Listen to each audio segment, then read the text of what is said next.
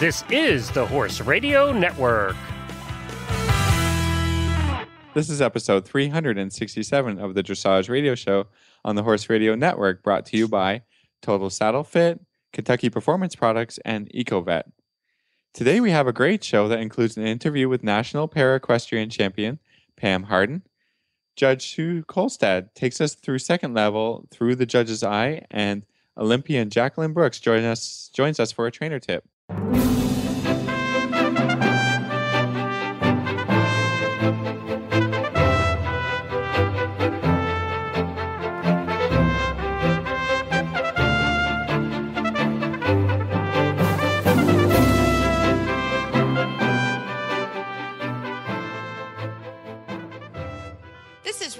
Stanfield from Georgetown, Kentucky. And this is Philip Parks from Rockwood, Ontario, and you're listening to the Dressage Radio Show. So you guys had a fantastic horse show last weekend. Congratulations. It's been very busy. Yeah. But at least the busyness is sort of, paid back through we had some great rides, some great tests.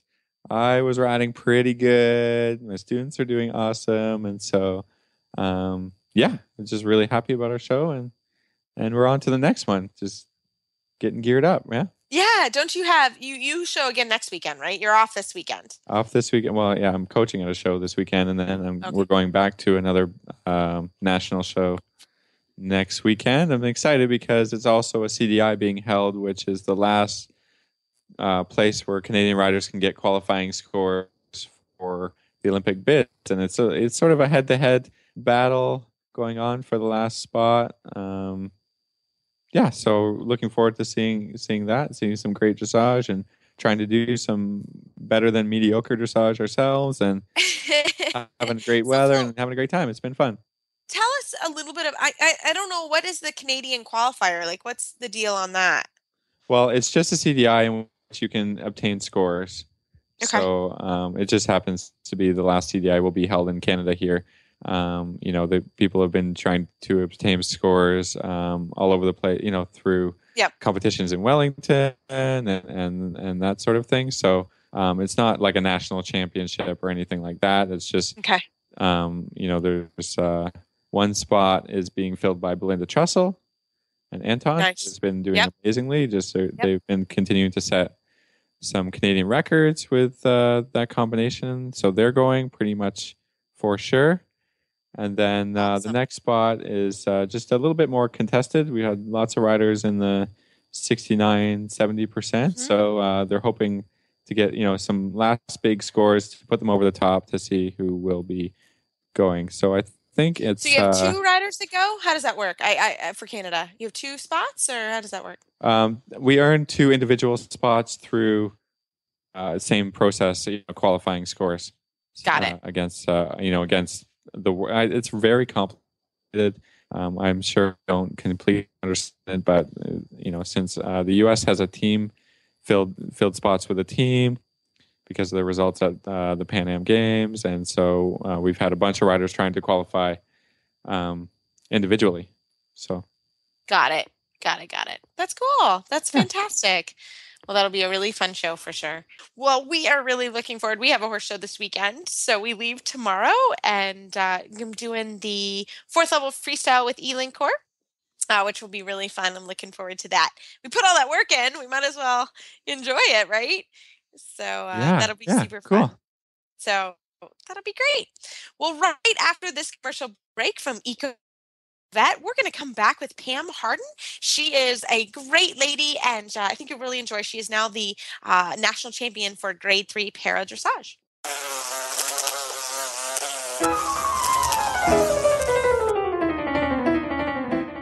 Wouldn't it be wonderful if your horse could enjoy a zone of repellency from pesky flies? Well, he can with EcoVet.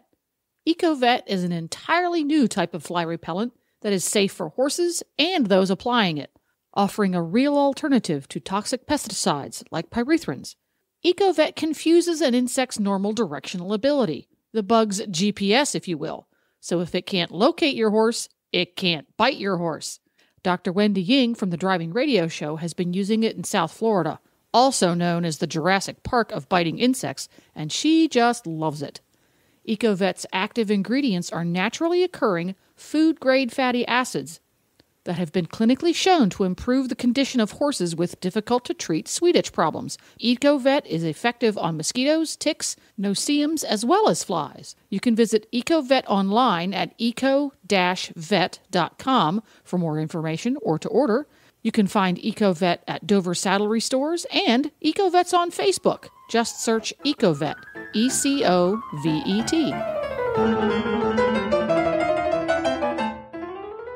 Well, tonight I am so happy to have my new friend, Pam Hardin. She is now the national champion for grade 3 para dressage, and she and her horse Quarterback, or Snickers, stayed with us. Carter Jack. We just talked about this, Reese. Oh, yeah.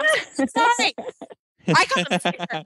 He was Snickers to me. He is going to be Snickers to me forever. But Snickers, they stayed with us on their way up and on their way back from the national championship. Pam, welcome to the show. Thank you, Reese. Thank you, Philip. Very excited to be here. Where was the national championship held? It was at the Waterloo Hunt Club in Michigan. Great show, great. And it's a show there. I've never been up. Yeah, it's a far piece from South Carolina and Georgia, but Reese was so kind to let us stop and rest and relax and take a breath on the way up and on the way back. Yes. Well, we had a big time, and it was so fun to have you and your trainer Melanie with us. It was really a lot of fun, and we learned quite a lot about you and Snickers. So tell us a little bit about yourself and how now you got to the national championship. Well, I think we should start by saying it's the national championships for the para-equestrian. So I'm disabled. There are 5 levels of disability. Would you like me to do a little bit of kind of background? That would be great. Yeah, that'd be great. Right. Thank you. So we are graded internationally at this level. You get graded, and they determine by your disability whether your tests include just walking or walking and trotting, walk, trot, and canter. And there are 5 different levels: 1A, 1B, 2, 3, and 4. 4 being the least disabled. I'm a 3. Which means that I have disabilities in more than one section. So one of my arms is 6.5 inches shorter than the other, and I can't lift or straighten it, and I have very little feeling in it. And then my brain was crushed at birth, and so my lower legs are about a 2.5 seconds, especially my right, but 1.5 seconds behind my brain, and I have a little bit of balance issues because of it. So that puts me in a grade 3. And they grade us so that we can actually compete against each other. Our scores. So I was the national champion for grade 3, but I actually ended up being the national champion out of all the grades in the national show. Oh, I didn't know that. Because we can did not compete tell me against each other. What? I did not know that, everybody. It was great. We did a cheers just for the grade 3 national champion, but now I'm like another cheers for that. Good girl. Well, thank you. And we did selection trials at the same time, but I'll get into that later. So we get to, what's nice is we have similar experiences. Yes, some of us may be more disabled than others, but because we can all compete against each other, it kind of levels that playing field. And we get to do that because we use dispensations, which is something we get from USEF to use specialized equipment. So I didn't know anything about that when I first started. I didn't know anything about para-dressage until December of 2013. Melanie Mitchell talked me into a clinic. I love it. But you had a long career before that in horses. That's right. I did. But with not with dressage. I started out in Girl Scouts. Grew up in New York. I joined the Girl Scouts so I could ride. I stayed a Girl Scout till I was 18 so that I could ride. I sold Girl Scout cookies out of my locker. So that I could do love that. it. Oh, I wish you were selling them still. I would buy them. Oh It's gosh, the me too. So good. So what made you, so you made the switch. And so tell us a little bit how that switch happened and then how you ended up sort of now getting stickers and moving on to where you are now. Well, I always wanted a horse. So after I had my last child, I decided I would start having horses, and I got Arabians and got my kids into it. We all showed together, which was great fun. Although I always finished last because I would lose a stirrup, I would lose my reins, I'd go off here, there, and yon, and so I wasn't very competitive. But it was so much fun because we were all doing it together. And it was just a family, great thing for all of us girls to do together. And then my children grew up and they started to have lives of their own. And I was left with these horses. And I had gotten a young horse, and Melanie was helping me with that. And she said, "Oh my golly, this Arabian must do dressage." And I said, "Well, I don't do dressage." And she said, "Oh, yeah, you will. You will." And she was right. We took him to a show where I was showing him, in the main ring. And she said, "Well, let me just take him in a couple of dressage classes." So she did. And he won all of these classes. He won High Point for the weekend. He just cleaned up. And I thought, okay, maybe I've been in the wrong place all this time. Yeah. So we kind of started with him. And I did a couple of tests, although my Arabian just never really took my disabilities well. Horses either take it well or they don't. There is kind of no middle ground. And he just really didn't, and still doesn't, really enjoy them. And so I did show him a little bit. And when I went to a clinic out in California that was all about para-dressage. We didn't know anything about it. Melanie Mitchell and I flew out there to try to figure it out. And they lent me a horse that was capable of doing, kind of I-1 sort of things. And they let me play with it for the weekend. And I found that I could do it because he was a para horse. He was able to do those kinds of things. And he took my disabilities, and I figured out I could be competitive if I had the right equipment. If I had something where I didn't lose my stirrup all the time or my reins didn't drop out of my hand. And that I got the bug. Came back and said, "Okay, what can we do?" And I started showing the Arabian, and I leased another horse. And while that was fun and I learned a lot, especially leasing the other horse, I knew I would never be, competitive nationally or internationally. And so I started looking for another horse. And that's where Snickers comes in. No, he's so cute. I know he is. And he's the sweetest thing, just the sweetest thing. Kai Hand, the chef de keep of the para team.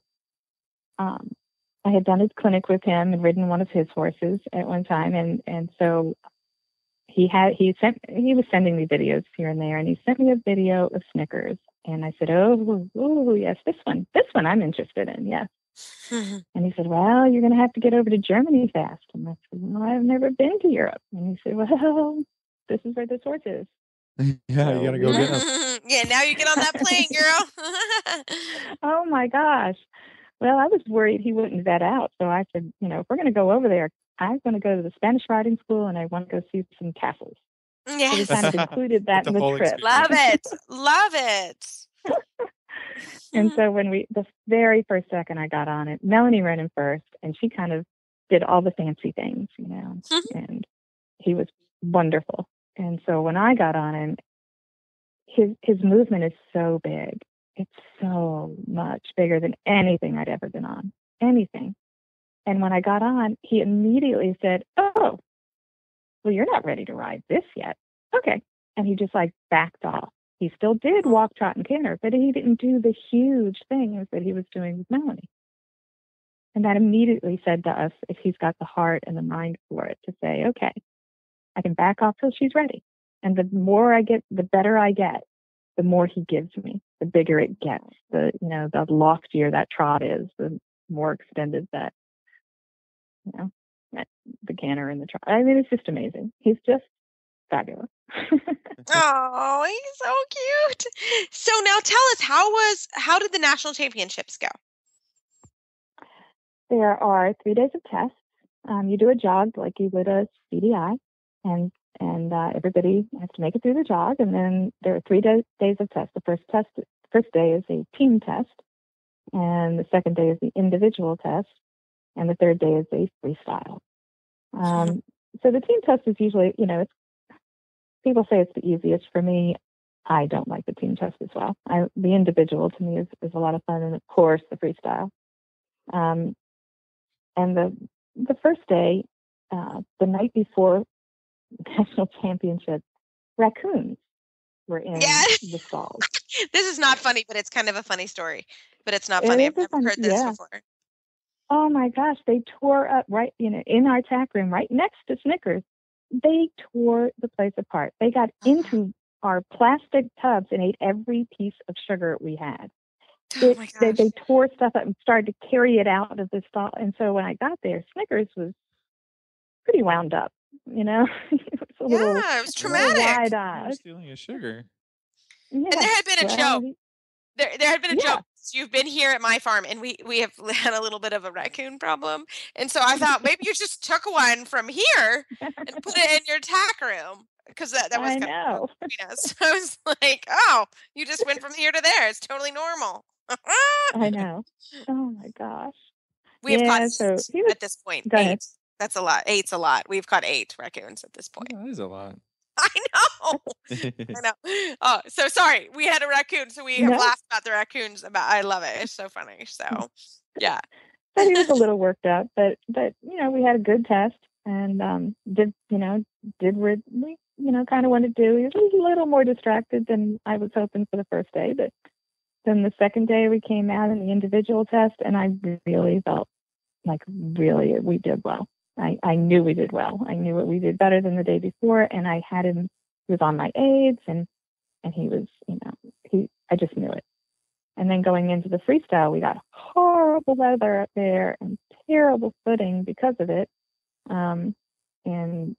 But he went.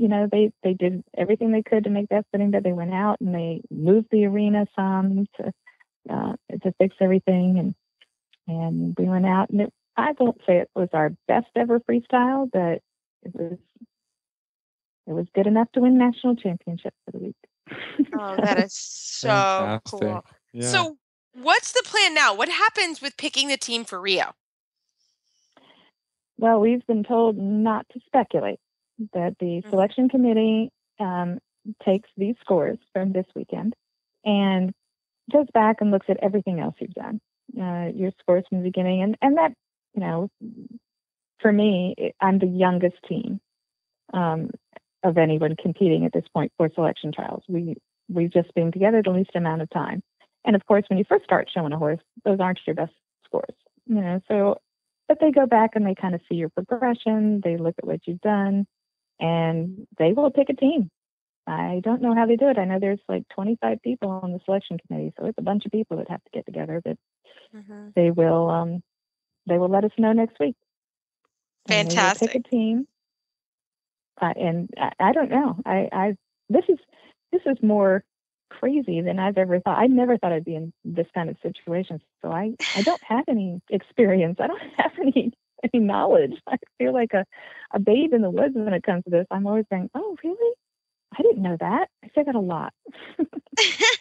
That is so exciting, though. I hope you go to Rio, because we will be cheering you on like crazy. Are you kidding me? I absolutely love it.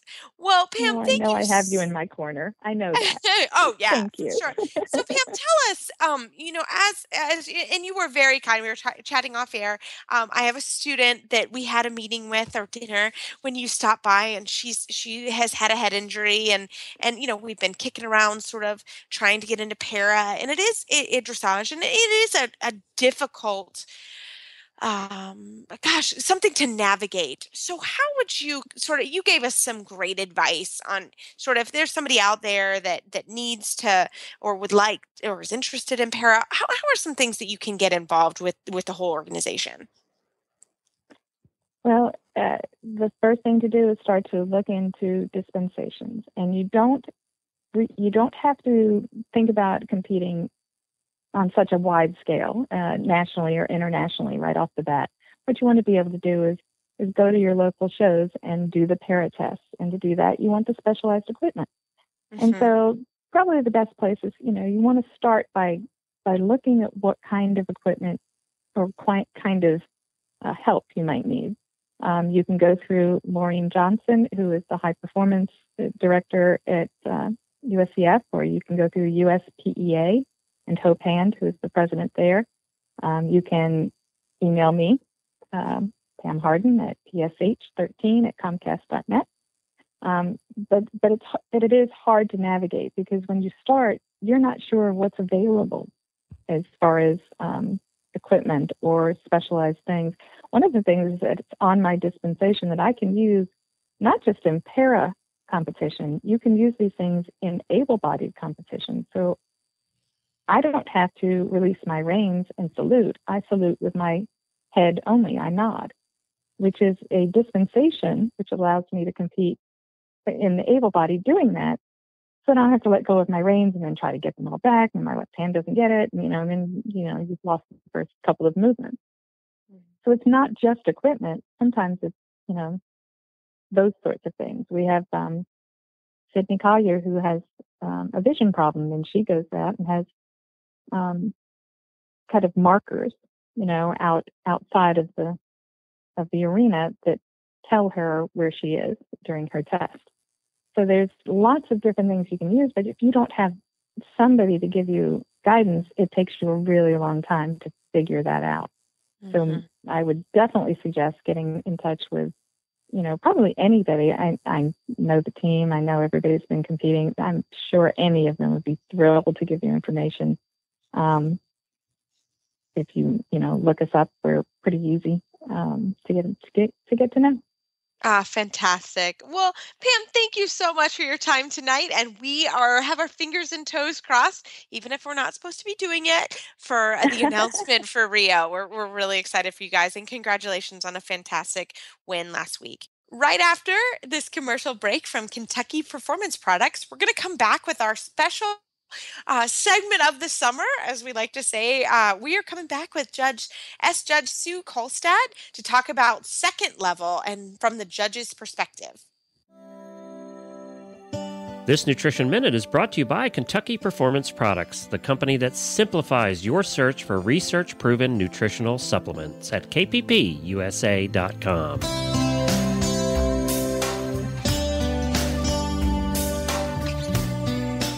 The horse that matters to you matters to Kentucky Performance Products. Electrolytes. Who needs them? Your horse, that's who. Electrolytes perform critical functions within your horse's body. They help regulate nerve and muscle functions by carrying electrical impulses between cells. In addition, electrolytes assist the body in maintaining a healthy fluid balance by controlling your horse's desire to drink. When your horse loses significant amounts of electrolytes and fluids, problems such as dehydration, muscle cramping, fatigue, tying up, and colic may occur. Even in mild forms, these conditions can have a negative impact on your horse's ability to perform and recover after exercise. Top riders and veterinarians turn to Summer Games Electrolyte to keep their horse healthy in hot weather, and you can too. Summer Games replenishes the electrolytes and trace minerals lost when your horse sweats, and it stimulates the thirst response so your horse continues to drink and stay properly hydrated. So when the going gets hot, trust Summer Games Electrolyte from Kentucky Performance Products to protect your horse. This Nutritional Minute has been brought to you by Kentucky Performance Products. You can find all of their terrific products at kppusa.com.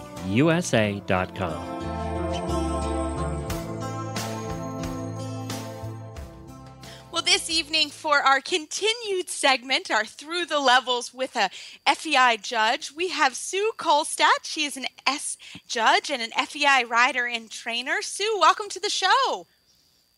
Thank you, Reese. I'm very happy to be here. Well, we are so happy you could come on because Philip and I are really happy and excited about this segment. I have to be honest, I personally learned a ton from our last segment, the last two that we've done, and I'm looking forward to the same thing tonight. And we are talking tonight about second level. So get us started if you don't mind. Tell us the purpose of second level and what are some things the judges are looking for? Well, the purpose of second level is to see that the horse now accepts more weight on the hindquarters. We call that collection. And the horse should move with more of an uphill tendency. And we're asking for medium gait for the first time.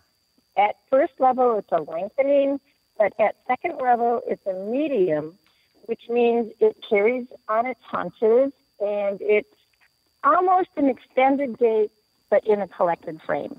That's how you would differentiate between a medium and an extended.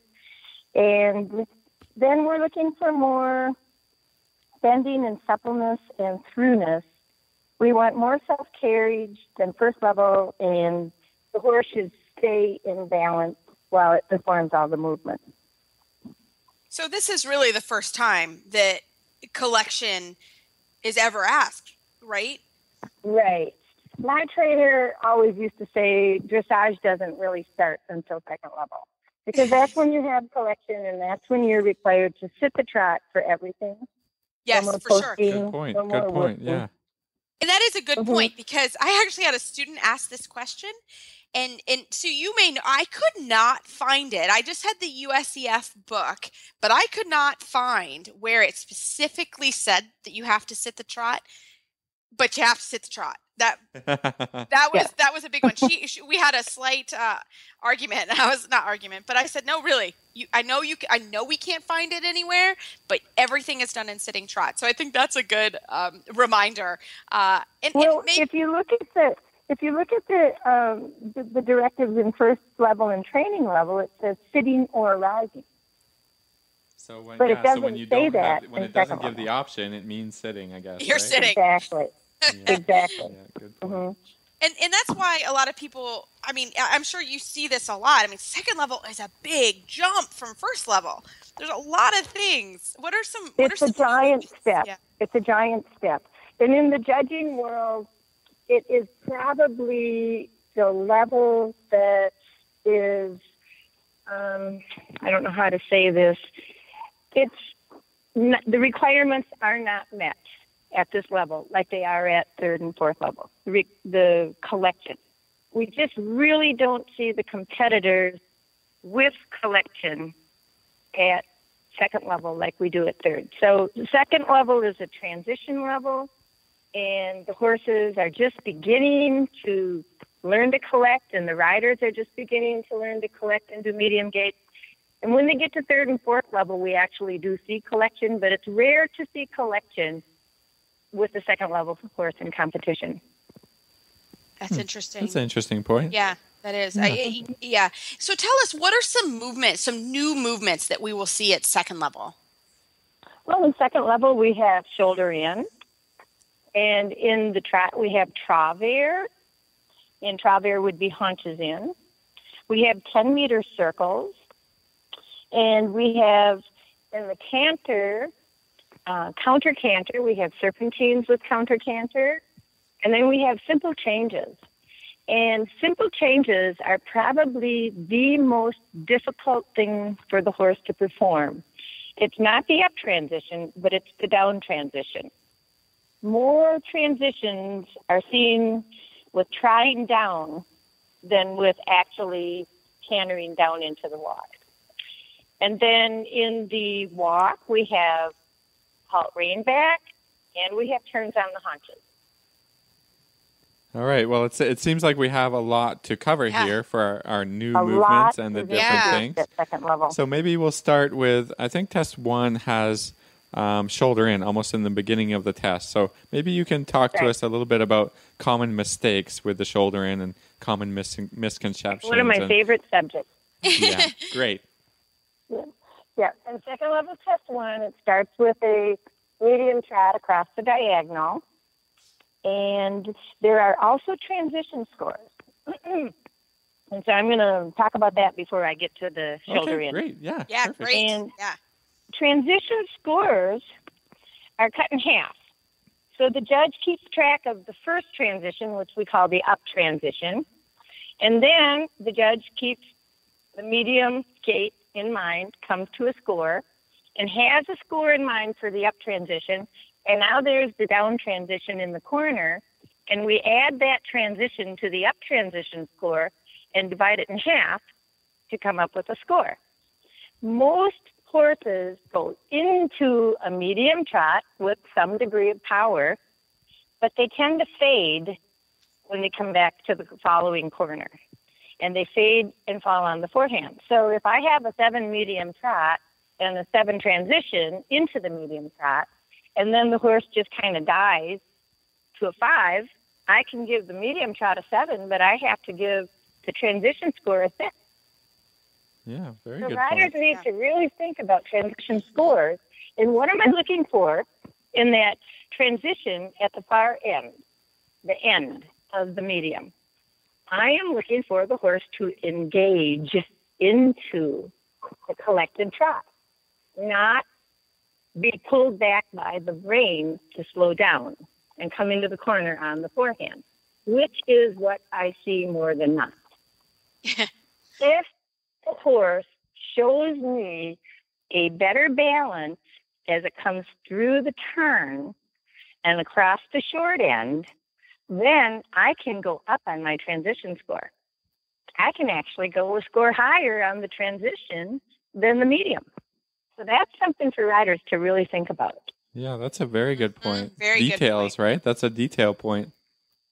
Right, exactly. So then after the medium trot with 2 transition scores, and when I teach my students, I always tell them, okay, we have a transition score on this. Because I want them to be aware that they have 2 scores coming up. Yeah, there's a mark. Not just Yeah. one. And so then we go into the shoulder in. We come through the corner. And what do I see mostly for shoulder in? Neck bend. Yes. People think bend is in the neck instead of the body. If you have a relatively straight neck and the horse on 3 tracks, so there's angle, with very little bend in the body, the inside hind can come under, engage, and you can receive it in the outside rein, and the horse can show an uphill balance, which will get you a great shoulder in score, a great score. But most of the time, I either see way too much angle, I see 4 tracks with a gap in between, or I see a straight horse with neck bend. So those are the 2 biggest flaws that the riders are producing in shoulder in, which affects their scores. It affects when a lot, I see especially a very yeah. little bend with a fairly straight neck and just positioning, just a little bit of flexion to the inside, then I know the bend is uniform through the body. Yes. Not more in the neck. And then the horse goes uphill, and then I can give it an 8 or even higher. Excellent. We love it. Then when you go to turn, then it's shoulder in right, and it would be E, turn right, B, turn left. Keep the shoulder in position to make the turn. Do not straighten the horse and then turn. Keep the bend of the shoulder in to make the turn right, and then produce a bend when you turn left and keep the bend from the turn into the shoulder in. But when you finish the shoulder in at M, straighten the horse before you ride the corner. That is how it is scored and judged. Another thing I would like to mention is every test has directive ideas next to the box, which gives the movement, like track left, medium trot, collected trot. And in the directive ideas is the criteria that the judge uses to come to a score. And the riders need to be more aware of that and read those directive ideas so they understand why they get the scores they get. What are the things the judge is looking for in each of these movements to arrive at a score? Very good point. Yes, read it at the horse show. You're just sitting around, pull it out, because it really, and I have to say something, because I did not read those directive ideas until I did the learner judge program. And I am so embarrassed to say that, but nobody ever told me, like, hey, there's another column. That is nothing to be embarrassed about, though. It's something that is missing in our education. Mm-hmm. It's like across the board. The board. And unless the trainers have gone through the L program and learned that, they don't take that to their students. Now, one thing I do when I judge is I have my scribes go into the directives and underline and circle things. So you read it. So that I draw the attention to the directives when the riders put their test back. Yeah. Good. No, everybody should read them. Yeah, you should just read, because it really makes sense. It's like, oh, in the shoulder in, this is what they're looking for. And you can kind of self-diagnose a little. Well, I got a 6 because I did this at a sufficient level. Or So I think that's great. So what else is in second level test I think maybe we should flow right into the halt rein back. Yeah. Love it. And some common problems here, because it occurs in the next move for test 1. Right. Well, the halt and the rein back and the transition out of the rein back requires 3 separate parts. First, we have the halt. And a lot of times horses start to learn the movement, and as soon as the rider comes to the halt, the horse knows they're going to rein back, and the horse starts to rein back before it's told. If the rider does not establish a halt, and the halt should be 3 seconds. Now, it is not written in the directives that the halt is 3 seconds. The entry halt and the final halt says 3 seconds. But you should halt and stand there. You must establish a halt. And I, as a judge, would rather see a rider correct the horse and not let it get away with backing up than just go with the flow and try to smooth it over and let the horse back up. So we have the halt. And let's say I'm thinking 8. Let's say I'm thinking 8 because it's pretty square and it was well ridden. It doesn't have to be square to be an 8. It has to be correctly ridden. And that means that the horse comes from behind and halts the hind legs, and then the front legs stop, and then the horse stays on the bit attentively. Doesn't go above the bit, doesn't go behind the bit. It's not quite square. I can still be thinking 8 because of quality. Then, in the rein back, the horse should back in diagonal pairs willingly, and they teach us in the judges program that it should feel like it's a forward movement, that it should have the activity of a horse going forward. So the rein back should be with a forward attitude and diagonal pairs. If it braces or blocks or starts to kind of back with one leg and then the other, it still backs up, and I can still, feel kind of good about it, but it's not of an 8 quality if it's not diagonal pairs. If the horse ducks behind the bit, then I can take a half a point off. Then it should ideally pick the last foot up to step back again and go forward on that. And then we've got above an 8. Very good. Makes sense. Yeah, makes sense. Yeah, that sounds pretty clear. Yeah. All right. Well, again, we got a lot of stuff to get through for second level, so let's talk about the Travers. We'll jump to second level test 2. Yeah. Travers is haunches in, and it should be 4 tracks. It should be more angle than shoulder in. And people don't realize that very often. Yeah. So when we have the travers, we want the horse's front legs going straight on the track. We want it looking straight, so there is bend to the inside. And then we want the haunches to come on an inside track, and there should be 4 tracks. So it's actually more angle than shoulder in. Ah, that's a big one. That's a really important thing. Yeah. Yeah. And what are some common things that you see instead of travers? We see a lot of head-to-wall leg yield, I think. And Oh, yeah, God. that's a big one. The things I see instead of travers are very creative. Okay. Mostly what I see is a straighter horse or a horse really resisting. Racing in the neck, resisting the bit, hollowing, and and then inconsistent, like it'll come in and go back out and come in and go back out. Very, very few horses are supple and fluid enough to do a really correct travers. It is the one movement that I think is the most seldomly seen correctly ridden. Yeah, I think it's sort of one of those moves that separates the second level horses from each other a little bit, right? Mm-hmm. I would agree with that 100%. Yeah. Okay, well let's move on. It's really half-dash on a different line. Yeah. About it. Yeah, exactly. Yeah, that's what we try and think about. Yeah. It's hard. It's hard if you haven't ridden, if you're training a horse for your first time at this level or something that it's hard. Yeah, no, it is hard. So how about the canter work? What are some things in the canter work? Okay, the canter.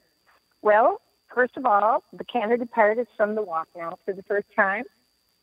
And what we want to see is not a horse anticipating before you ask. And the way it's written, and it says from a medium walk, short and stride, canter. So basically, when they say short and stride, they're allowing you to collect the walk before you go into the canter depart. We don't want to see hunches in. We don't want to see the horse above the bit. We don't want to see any chop steps.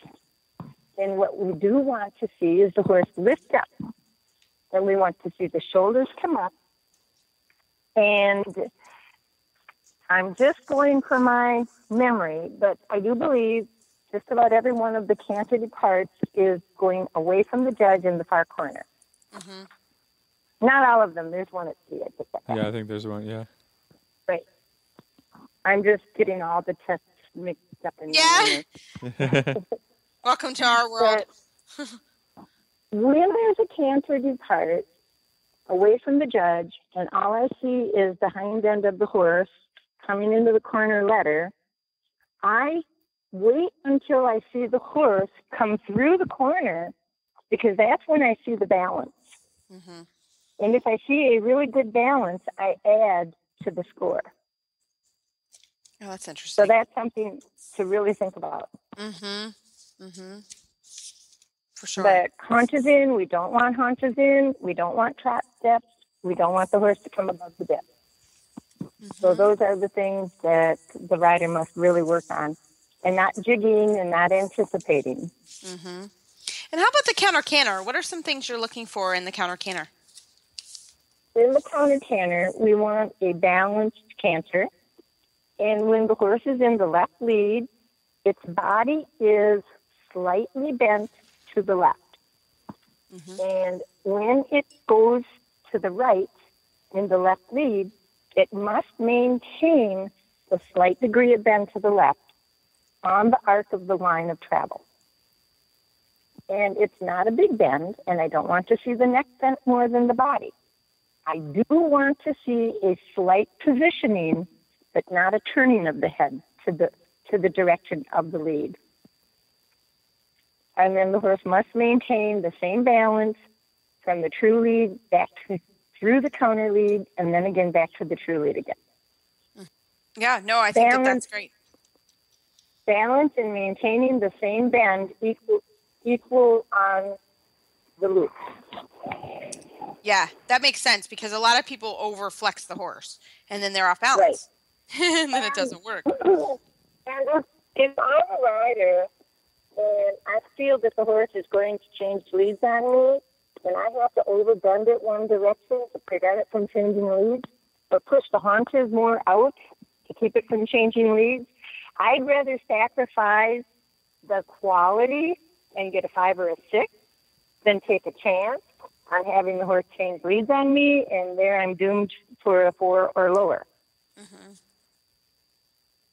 Makes sense. As a rider, you have to think that way, because a lot of the horses at second level really are not ready for the degree of balance in the counter canter.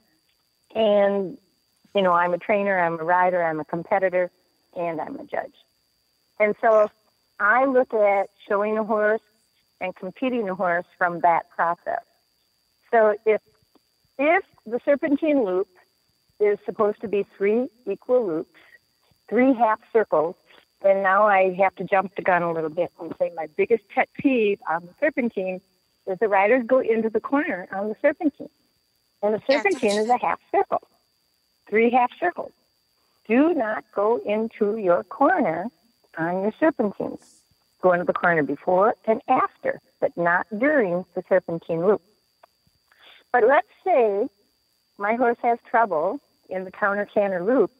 If I make the true canter loop a little bit smaller and allow more time and room for the counter canter loop, and I sacrifice a little bit of geometry for the sake of making it easier for the horse, I'm still going to get a higher score than if I take a chance and I try to ride it exactly according to the requirements of the geometry, and the horse can't handle that. Yeah, that's a good tip. That's a really good tip. Mm-hmm. Yeah, mm-hmm. No, I love it. And the judges are just so happy when they don't break, let me tell you. Yeah. I mean, what happens? What's the score if they break? I ride every horse with everybody I judge. I ride the horse with them. And I can see it before it happens, and I'm thinking to myself, push the haunches over more, don't let the horse break, please. Yeah. I'd rather give them a 6 or even a 5.5 than have to go down to a 4 or lower. Got it. So, Sue, the one last thing that we wanted to chat about was the turn of the haunches. Can you talk to us a little bit? What are you looking for in the turn of the haunches in second level? Okay. In the turn on the haunches, it is allowed to be larger than a pirouette. When I look at a turn on the haunches, I want to see that the rider really knows where the hind legs are and has control of the hind legs, and that the outside hind steps toward the inside shoulder. It should not cross in front of the inside hind, because then the inside hind has to step sideways to get out of the way. But so many riders do almost a turn on the haunches, forehand, and they let the haunches swing out. When they let the haunches swing out, they are not meeting the criteria of the movement. The haunches must stay on the inside track, and then the shoulders should come around with bend to the inside, bend, position, or flexion to the inside. Mm-hmm. And so the inside hind must pick up and set down and keep stepping forward. So we want to make sure we keep the rhythm, all 4 legs walking with the correct sequential footfall, and then that they have control and they direct them all toward the inside of the small circle that the haunches take and the larger circle or half circle that the forehand takes. Fantastic. Yeah, those are great. That's a great tip. And that's another biggie in second level. So as you can see, second level is a huge level. And I think it's There's crazy. so many new things. Oh, So many new things. And so many And new then things when happening you finish quickly. the turn on the haunches, don't overturn the shoulders. Oh, that happens so much. Or if you come off the line and you see that you've come a little wide, don't sidestep back to the line. Walk straight back to the line. Yeah. No, that's a big one. That's a big one. Well, Sue, thank you so much for helping us tackle this really, really difficult level and the great tips. I love them. And we're showing, we have a couple students showing second level so this weekend. So I'm going to personally, literally, I wrote notes and I'm going to tell them the notes as well. So Sue, how can our listeners find you online? I don't have a website anymore. I discontinued my website, so I guess just Facebook. Great. And that's just under Sue Kolstad? Yeah, that's it. Fantastic. Well, Sue, thanks so much. Thank you, Reese. I enjoyed speaking with you, and I hope your students do great this weekend. Thanks. Well, we are super happy with these segments. And Phil, I am learning something at each one of these segments. Every time. I mean, you can never know too much, I suppose. Huh? Exactly. Well, and judges, we don't spend enough time with judges. We really don't, or talking about specifically judging. So I'm enjoying these segments, I think, as much as everyone else as well. And we're going to come back now with our total saddle fit tip of the week with Canadian Olympian Jackie Brooks. The saddle fit solution you have been waiting for is finally here. TotalSaddleFit.com is proud to introduce the Shoulder Relief Girth. This strategically shaped girth actually moves the girth line of your saddle back over 1 inch, thereby freeing your horse's shoulders from the saddle. Traditional girths pull saddles up against a horse's shoulders and often over the top of the shoulders. The Shoulder Relief Girth's recessed ends allow for the billets to buckle into the girth farther back to give your horse unparalleled freedom of motion. We are so certain that your saddle will fit better and your horse will be more comfortable that for a limited time we are offering a 30-day, 110% money-back guarantee. If you are not totally satisfied with your Shoulder Relief Girth, send it back for a full refund plus 10% of the purchase price. Don't wait. Order now for the best saddle fit solution available. At TotalSaddleFit.com. Visit TotalSaddleFit.com.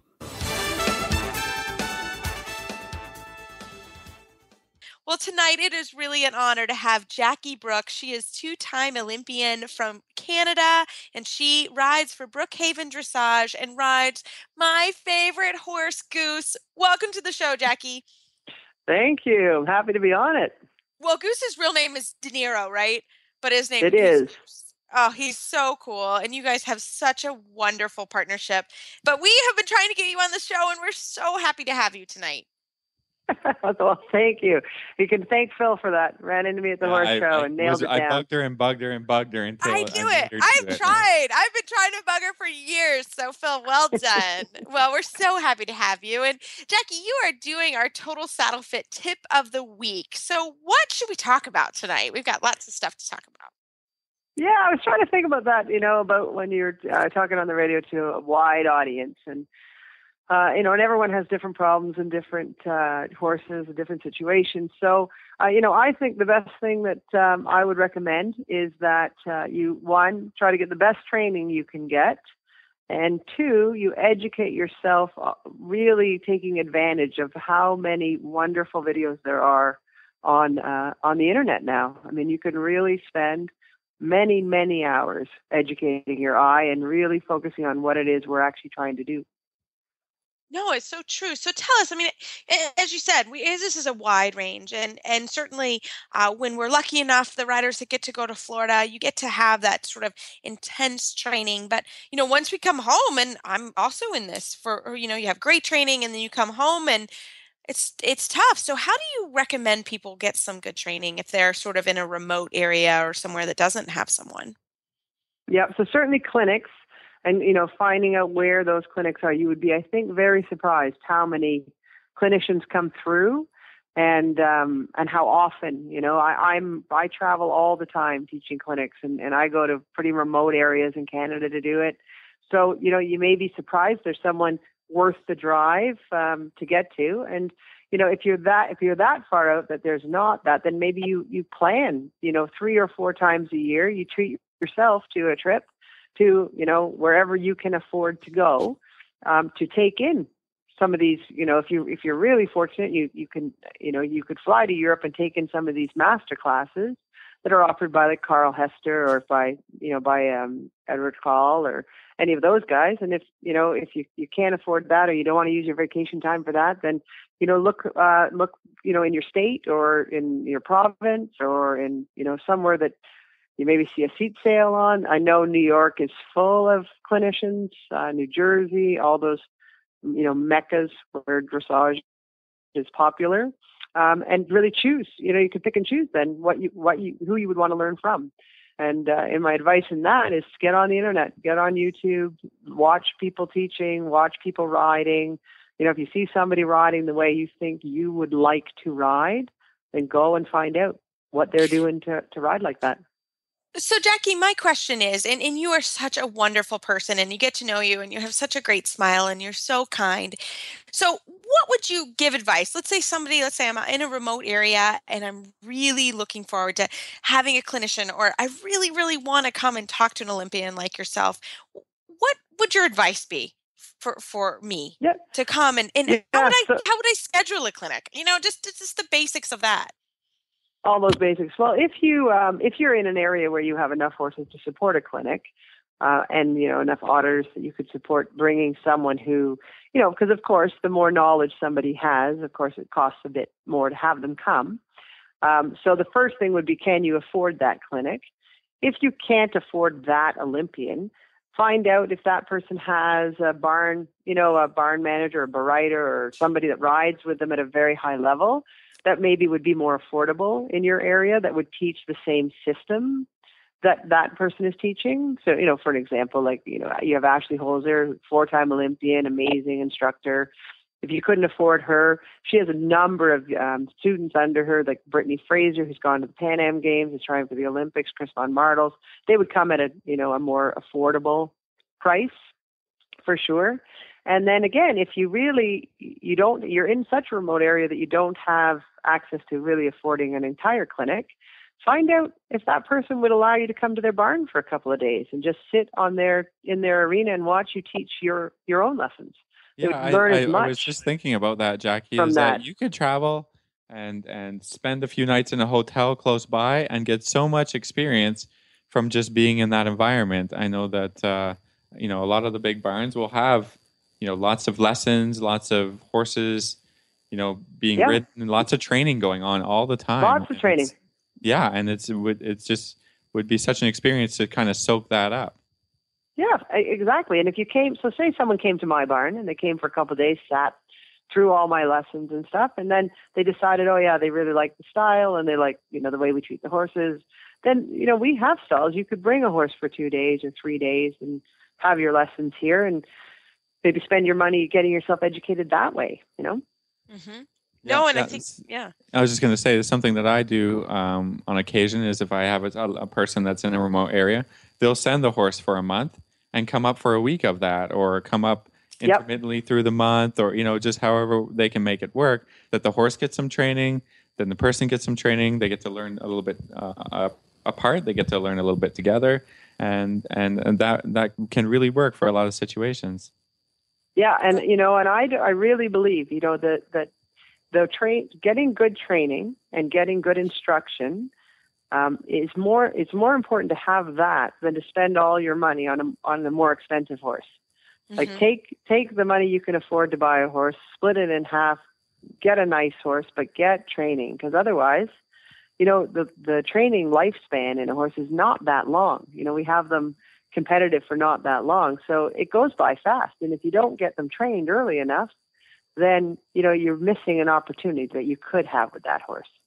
Yeah, especially drawing attention to, for me and my horses, I think the most important years are, the 4, 5, 6-year-old years when, they're kind of young and they're ready to learn and they're eager and their bodies are willing and they build muscle fast and, the joints work all really well. Instead of the years, where everybody seems to want to focus their training when the horse is 13, 14, 16, when they start to get to the, the FEI levels. But it's a little bit almost, it's not wasted, but it's like if the horse had learned some of these things very early on in their basic training, you wouldn't have it to redo it when they're older and a little more a little more tired, I or agree. they just don't have the energy and the flexibility that they had in their younger years. The same as riders. Riders are always saying, "Oh, I wish I would have picked this up, 20 years ago. I would have been a lot better at it." I think it applies to the horse if you think about it, almost as much, or if not a little bit more. Yep, I agree. Well, I agree. No, go ahead, Jackie. I was going to say too, and there's sort of critical levels. You get a young horse, and then of course you put the basic gaits on it, walk, trot, canter, and it goes on your age, and that's exciting. And then sort of the next milestone is that it goes a little bit sideways, a little half pass, a little shoulder in, and then if you can really get help until it does a flying change, that really changes your path with that horse. Once you can really put a change on, then the training, it does get easier for people to do it on their own. Mm-hmm. No, for sure. And those milestones, flying changes, maybe tempi changes, piaffe and passage. I mean, there's certain times half steps and stuff. Half steps, that you need to have someone with you. Plus, I know you guys feel this way also as trainers, but we're riders and we have goals, and to go somewhere and just focus for a week or 2 weeks, just really focused with you and your horse, it sort of, for me, helps bring that sort of inspiration back. And it's like, oh yeah, okay, great. Kind of that check in with my trainers. It just does so many good things for me, and it's fun. And, I bring my horse and I do the same thing. And I kind of leave all my students at home and go for camp and really enjoy that. And I think that's an important thing that all riders need. And I think the biggest thing that, Jackie, you're so good at is it's not that intimidating. I think people get very intimidated going to speak to a good instructor, but you really shouldn't be. We're all in this to train horses and have a great time and help people learn. And, so I hope that people really take all this to heart and really think, yeah, this is great. And I really could go to that person's barn, or if you like the way someone rides, give them a call, or, don't, obviously, nobody wants anybody being annoying, but, don't be afraid to give someone a call or send an email, because I think we all, wouldn't you say that? Wouldn't you say that? Yeah. Oh, 100%. Or I approach them at a horse show, and they're, not in the middle of their warm up right before they go in the ring or anything, but, the day before, when people are training people, you can sit by the ring, you can see a lot of training that way. You can really get to know a little bit the personality of the trainer that way. Maybe introduce yourself, start a relationship with that trainer. Then you can really, I think we're all in it for the same reasons, and we all came through it the same way. So I think that any trainer is going to relate to where you are on that journey, and think, that was me. I was the one sitting, outside Robert Dover's ring at 20 years old, watching 3 lessons before I went and rode my horse, so that every day I was, trying to learn what exactly is it that I need to try to do today, Yeah, and I think we live in a wonderful world of social media and YouTube, where, like you said, you can watch a lot of lessons from home, and you can contact people, via email or Facebook, and all these different ways that you can sort of get yourself out there. You can really go, and there are sites specifically designed for that. There's the Dressage Training Online site. There's Tristan Tucker has a program going now where you can learn to do all the groundwork. There's lots of places you can go on the internet to learn how to train horses. But I would also say, even when you're doing all that, if you think you're at first level or second level, keep watching the great riders that you really know. You have the picture in your mind of really where you're supposed to be going in the sport, and that you see the end result all the time, so you know where you are on that path as well. That's a great tip. Yeah, really, really important. Not to only watch what you're doing, but where you want to be going, because for sure, that'll help you to give the picture to the horse, the end picture, and what you want to be doing. And you're trying to, when you trot around in a training level or a first level test, I always try to say to people, you can trot like a Grand Prix horse. That what's difficult about being a Grand Prix horse is piaffe and passage and doing one tempies. Not the canter can be the same. So if you can canter a 20-meter circle, you're in training level. If you can trot a leg yield, you're in first level. And as the degree of difficulty is what you add to those gaits. But if you're watching Grand Prix horses go, the top in the world, and you see the self carriage and the shape and the where you want the pole and where you want the head at the vertical, or where you want those hind legs to be, and you're trying to emulate that even in training and first level, you're doing a far better job than thinking that it's something's different about the way you're supposed to trot your horse compared to the way they're trotting their horse.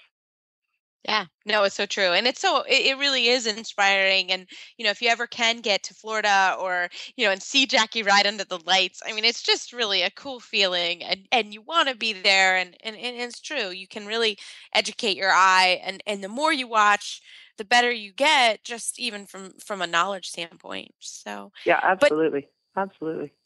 Jackie, thank you so much for your time tonight. We enjoyed having you on the show. And how can our listeners find you online if they have any more questions? Yeah, we have a website, brookhavendressage.com. And so there's a contact us button on that. So anyone that wants to get in touch with us, that's the easiest and best way.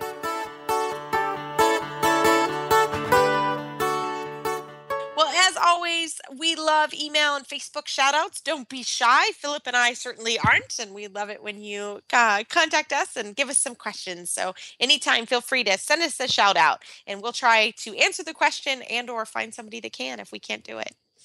Well, you can find our show notes and links to today's guests on our website, dressageradio.com. Like us on Facebook, just search Dressage Radio Show. Follow us on Twitter @Horse Radio. My website is maplecrestfarmky.com, and my email is reese@horseradionetwork.com. The best way to contact me is through Facebook, Philip Parks, and my email is philip@horseradionetwork.com. I'd like to thank our sponsors this week for allowing us to put on a show, and don't forget to check out all the other shows on the Horse Radio Network at horseradionetwork.com. Everybody, keep your heels down and your shoulders back, and we'll talk to you next week.